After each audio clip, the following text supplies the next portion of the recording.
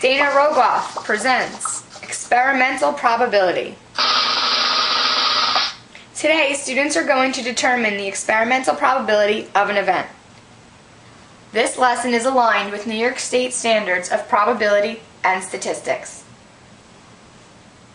Some terms you need to know for the lesson: theoretical probability, trials, outcomes, and experimental probability.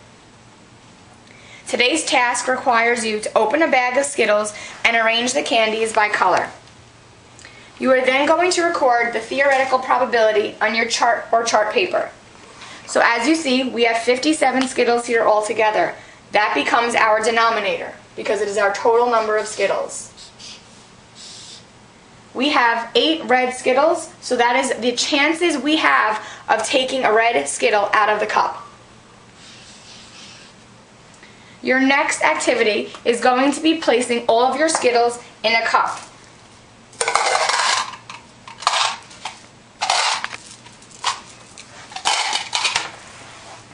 Once you have done so, you are going to shake up your cup to make sure that all of your Skittles are mixed.